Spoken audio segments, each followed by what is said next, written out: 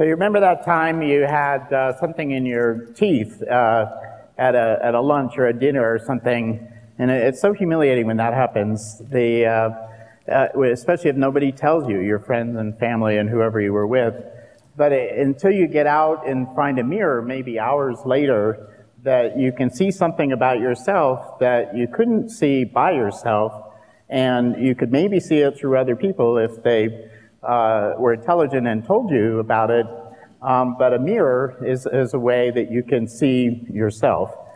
And there's something emerging in the internet that is essentially a digital mirror, a digital twin of each of us that is becoming more and more knowledgeable about who we are and knowing more things about us and growing at an exponential pace in what it knows.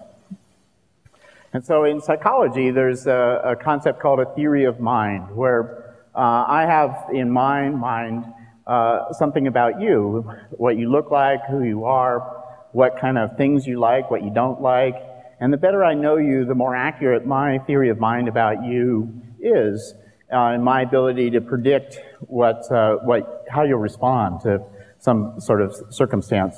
An example of something like that in the internet is, for example, our credit report. It's not something we ask for, it's not something we sign up for, it's not something we give our email for, but it's the internet learning about us and our history of paying bills and whatnot, and it's a good predictor of our ability to do those things in the future. And the internet is learning many things in many different ways, and entities like governments and companies are collecting data of many kinds about us, and these are collectively going into a description of us, our digital twin, that is increasingly accurate about who we are, how our health is, how our behavior is going to be, what our desires are, what our fears are, and ways to understand us. And the things that we know about are just the tip of the iceberg of what's actually being collected about us, and including details about our behavior and our choices and our life. So there's an average internet user has 130 or more accounts that they've potentially signed up for with their email and said, I would like to share some of my information for this account. And I would say that the amount of information that we're willing to share, our private information, is doubling, or we're comfortable sharing about double the amount of information each year as we were the year before. And the number of people being attached to the internet is growing as well exponentially.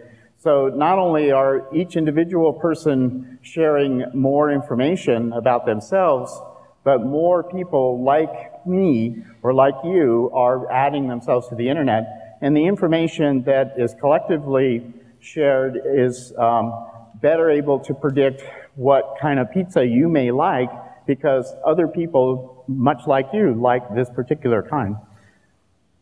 And so the four horsemen of the internet, I'll call them Amazon, Apple, Facebook, and Google, make their business about developing an accurate model of who we are and what we like and what we don't like, and offering us up as something to advertise to, or selling us products that they've accurately forecast that we want.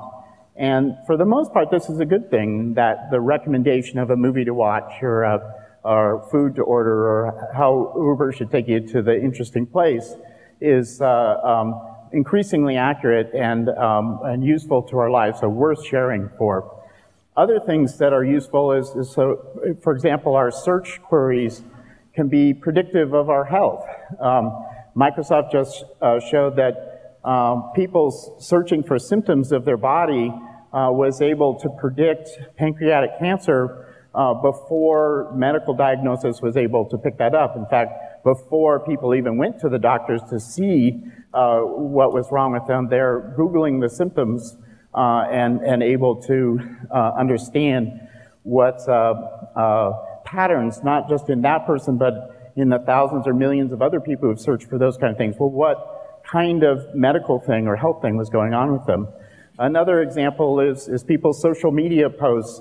As you post more and more things with language that's more stressed or more swear words or more aggressive than is your baseline, you can predict months before a heart attack that you're leading up to something like that based purely on the language you use in your social media.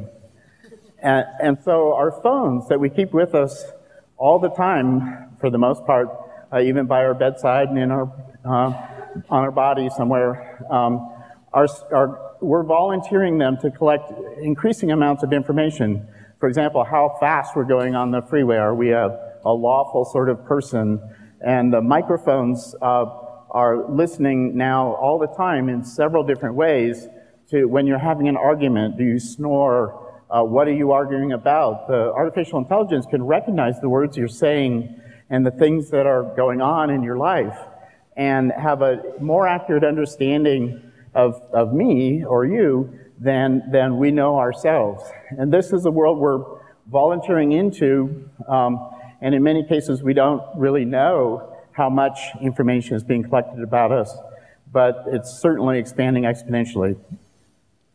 So the sense of, the modern sense of being self-aware or self-empowered or enlightened or whatever is starting to change, where it's no longer simply our body and our mind and our spirit and our community. There's also our digital twin. And who are we in the internet? Who does the rest of the world think we are digitally? And so to be self-aware in these modern times, you need to be self-aware of your digital self. And today's renaissance is in the internet, and a renaissance person is no longer somebody who can ride a horse while playing the violin while reciting poetry. That was a renaissance person at one time, but now it's how good is your Instagram, or how well do you perform those acts on YouTube more rather than in real life that makes you a more renaissance person. And important about our digital self, it's going to outlive our biological self almost certainly.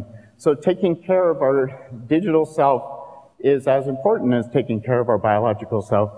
So the internet has become an artificially intelligent mirror that through machine learning and other techniques learns more and more about us and has the ability to predict what it is that we want, what we don't want, and to make our lives better. And so think about checking the artificial mirror next time you're uncertain about something about yourself.